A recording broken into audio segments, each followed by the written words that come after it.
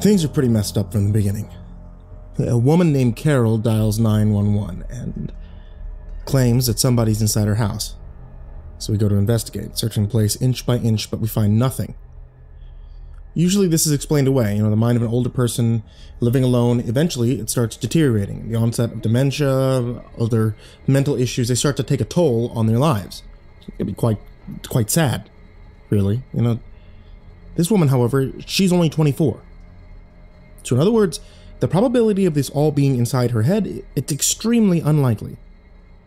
She also seemed to be terribly distraught by the whole situation.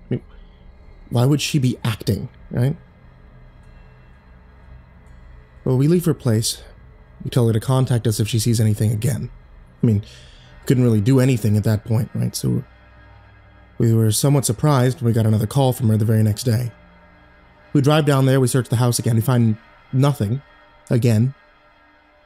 Problem is, the house seems different this time. Almost as if there's been some subtle detail that made it a separate place from the one that we were searching yesterday. My partner, Beck, says that he noticed it as well, but he doesn't quite understand what's wrong. So we decide not to say anything about this. We tell Carol that we came up with nothing. However, she tells us to stay. I recorded him, she says. She takes out her phone, tells us to watch the video that she pulls up. There was footage of her in the house. She's running around, she's breathing frantic. And then we see him. A large figure, covered head to toe in what appears to be a black bodysuit. He lumbers toward the camera as Carol screams and ducks into a room, locking it from the inside. It's a few bangs on the door before we can hear footsteps walking away.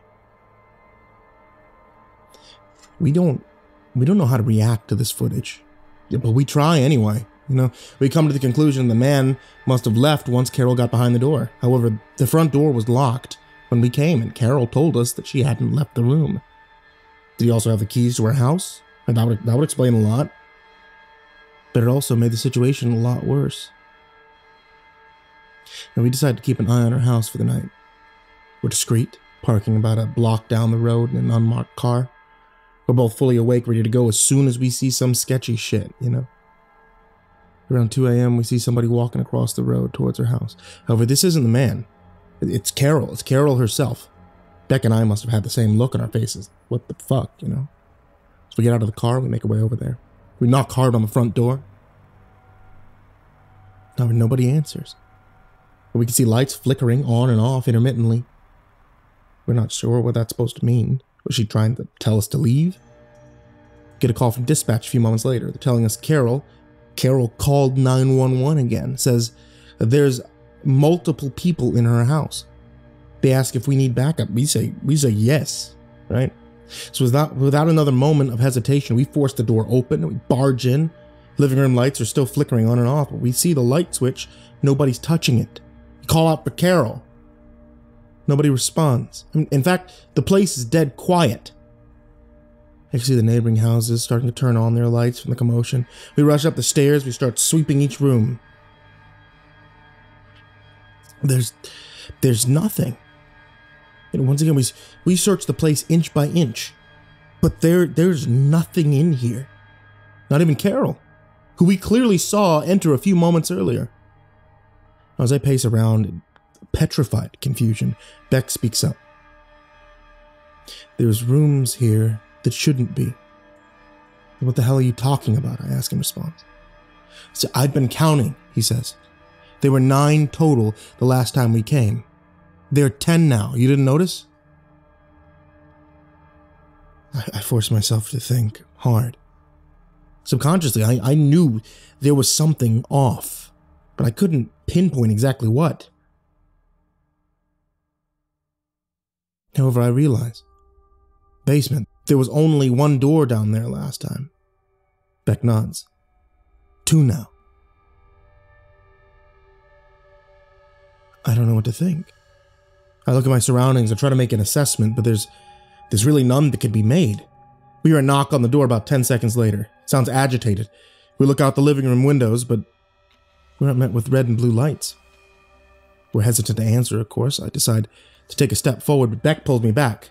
He looks at me, shakes his head, whispering, "We left the door open, remember?" He was right.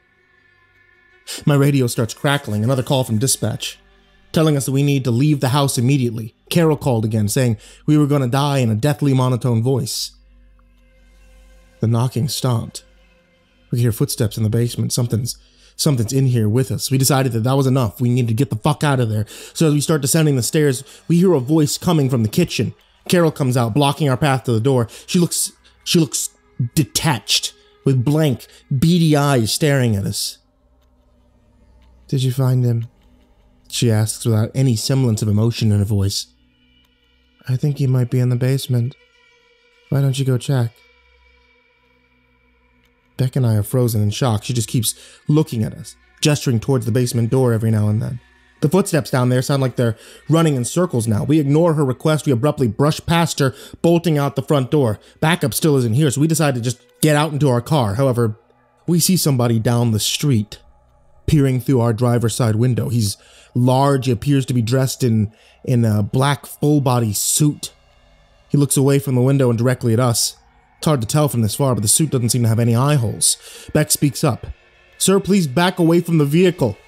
His voice cracks in the middle of the sentence. He's terrified. As soon as Beck stops talking, the figure starts running towards us. It's fast. It's too fast. In the time it takes for us to pull up our guns, we've realized it's actually moved past us and into the house. We waste no time running into the car, locking the doors, waiting until backup arrives. When it finally does, we're extensively questioned while what appears to be SWAT searches the house. However, this isn't the police chief asking us. It's some guy in a suit, a guy we'd never seen before. Asks us things like how many doors were in the house. Like, what did Carol look like exactly? Did we ever see a man with one eye wandering around? We answer inconclusively to pretty much all of them. We have no idea what the hell's going on. At one point, we see SWAT members carrying multiple stretchers outside, loading them onto their truck. Not an ambulance, mind you. Their own truck. And eventually, the man who was questioning us tells us to go home. Report to our station as usual. Tells us not to worry about what we've seen here. I don't know how he expects us to do that. We drive back to the station in complete silence. As we park, Beck finally lets out a sigh. Jack's fucking crazy, dude. I look at him in confusion. What are you talking about? Who the hell's Jack? He reciprocates an equal, confused stare. The hell are you talking about? The dude who owns the house. What? It was a lady named Carol. How'd you forget that already? We hold each other's chaotic gaze for what feels like a minute, but we say nothing further. We both silently exit the vehicle. We start heading our separate ways home. We both know that something's terribly wrong with the other. Oh, I try not to think about it too much as my head hits the pillow and I manage to drift off to sleep. It takes me about 3 hours. Only to be woken up immediately by the telephone, barely coherent. I answer it. "We need you. A woman dialed 911, says that somebody's in her house." My heart sinks slightly. It sinks completely when she tells me the address. It's Carol's. I hang up the phone and I slump into bed. I just want this nightmare to end.